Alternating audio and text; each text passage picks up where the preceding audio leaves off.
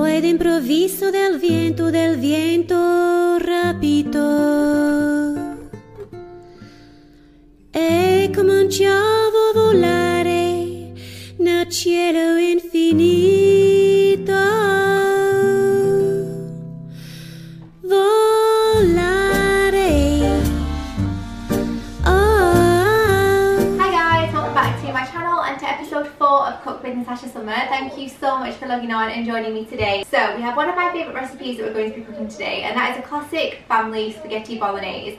I feel like every single household has their version of what a classic spaghetti bolognese is, and today I'm going to show you mine. It's not as traditional, we don't have the celery in there or anything like that, but I do have some additional extras that don't come with the original recipe, and again, it's just my twist, my take. And the great thing about spaghetti bolognese is it's customizable. You can literally use whatever you have going on in your fridge.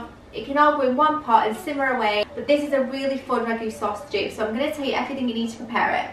Okay, so as you can see, I have a wonderful selection here of ingredients. The first thing you're going to need is a decent sized onion. Of course, this one is very big. You could probably get away with just using half of this, but I'm doing a really lovely batch here because I plan to freeze some as well for meal planning and prepping. I also have some garlic here. We're going to be using this both in the ragu sauce, and I also use this to season my pasta with, which I'll show you guys later. So we have that. We have these beautiful peppers from the garden, which are absolutely gorgeous. The colours, they're so autumnal, they add such a gorgeous sweetness to the dish, so we have those, but feel free to use a bell pepper if that is more readily available for you. I have some chestnut mushrooms, again you can use button if you would like.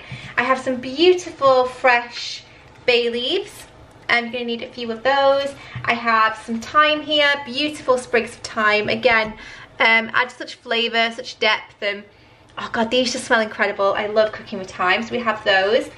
We also have a stock pot, a nice carrot. I'm not going to grate my carrot, I like it to look quite rustic, so make sure that if you're doing the same, you give it a good clean, a good brush.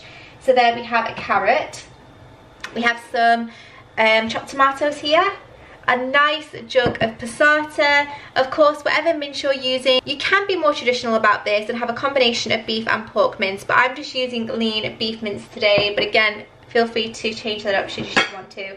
And the final thing is pasta.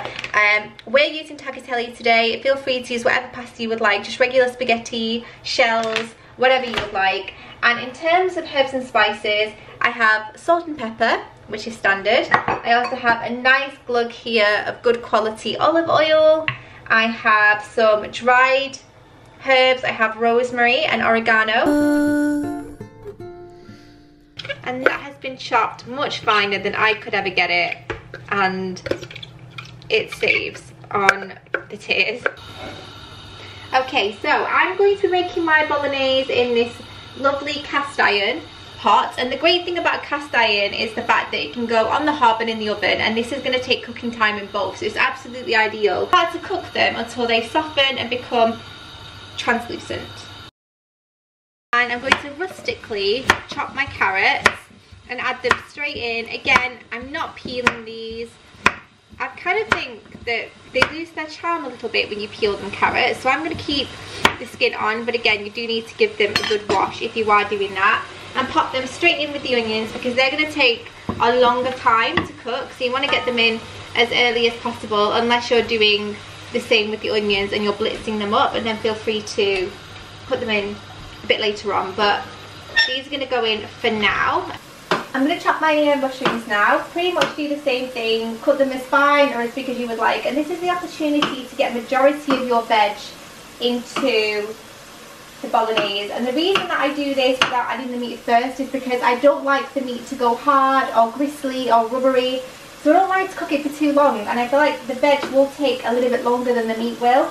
So I'm going to add majority of my veggies now, so that they can begin to soften and take on the flavour, and then by the time we add the stock after, they'll be nice and soft and more likely to absorb all of the flavours from the stock. You can see that these colours are super autumnal. You can use any veg that is in season, but these colours are just gorgeous and very, very comforting. I feel like spaghetti is one of those dishes that we're all so familiar with, and it smells like home. So that is the veg. We're going to let that sit and fry happily, and now it is time to add some garlic. As I mentioned, I'm going to be adding garlic twice, which might seem quite extreme, and it is, but we like things quite garlicky here. And the first way that I'm going to add garlic is straight to my sauce. Again, this is going to infuse the tomatoes, infuse the meat, and it's just going to create depth and depth of flavour. But another thing I like to do, because I find pasta really bland, I like to cook my pasta as you normally would, and then give it a quick blitz with some butter and some garlic, and give it a bit of shine, a bit of texture, and you wouldn't believe the amount of difference it makes.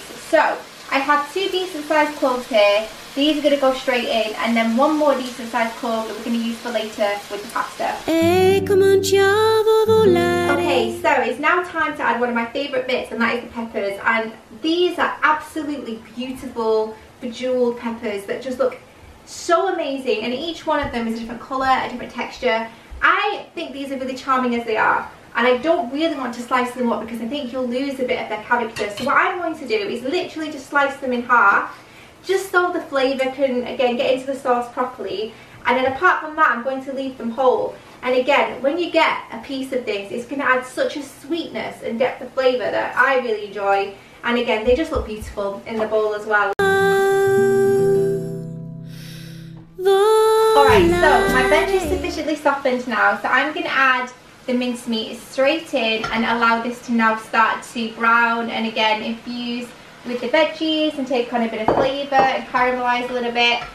I've used beef mince, but it is traditional to actually use the combination of pork and beef, but I don't have any pork, and to be honest I actually prefer the taste of beef because I think it adds a really lovely richness. This is just a lean steak mince, and it's delicious. And all I'm going to do now is brown this mincemeat off, and then we'll get on with adding the herbs, spices, seasoning and stock. And then it's just a case of adding our tomatoes and we are done, and we can put this baby in the oven and it can sit and bubble away for as long as it needs to. We browned up our mince now, and what we're looking for is a very crumbly texture when it comes to our mince. If you have lumps, you need to break them down, stir things for a little bit longer, and that's what we call working the mince, and it's really important and it is really worth taking the time to do that. So now we're going to add the stock, and I'm going to be using a beef stock pot. It comes in a jelly form.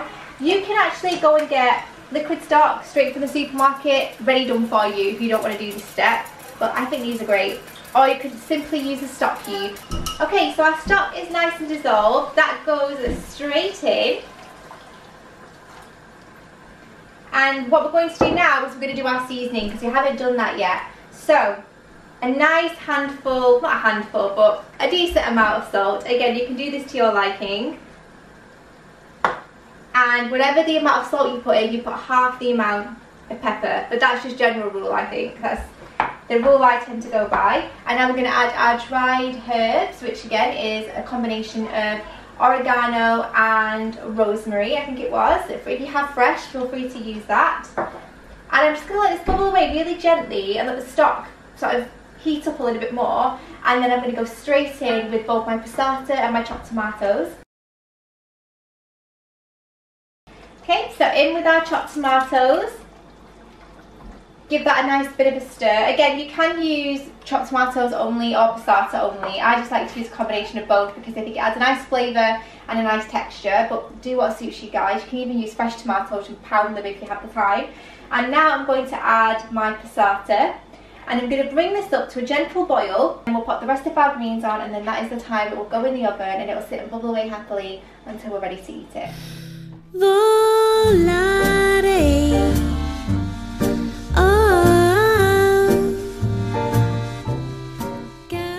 So it's at a gentle simmer now, and it's now time to add the sprigs of thyme. So I'm not even going to take them off the stems because I'll remove them later. And I think again there's something quite charming about having them on the sprig.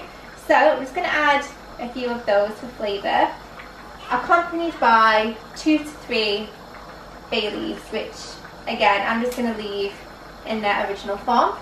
And that is it. I'm going to let this sit for a couple of minutes, and then I'm going to put the lid on, pop it in the oven and forget about it for at least 45 minutes.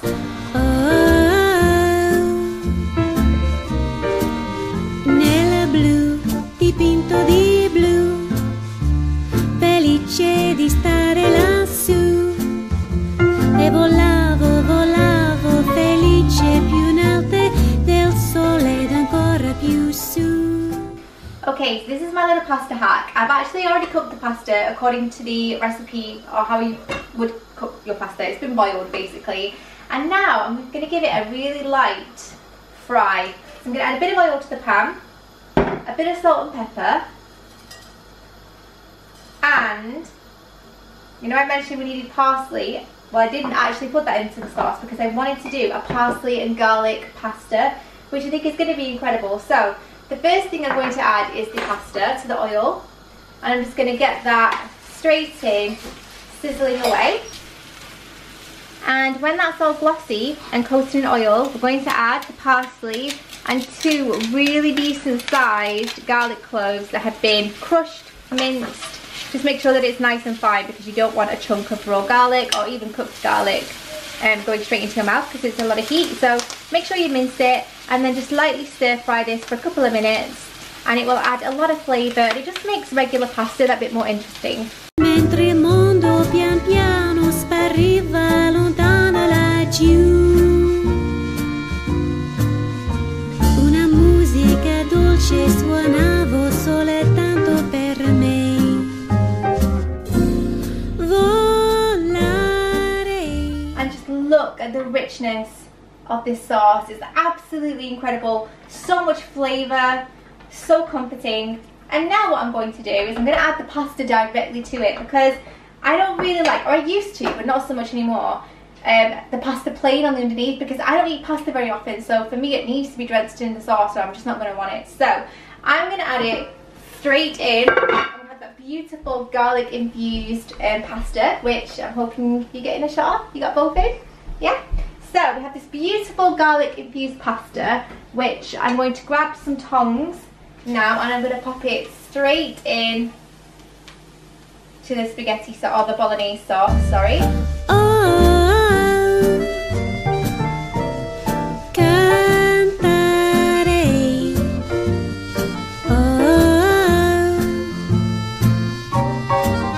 nel blu dipinto di blu, felice di stare lassù.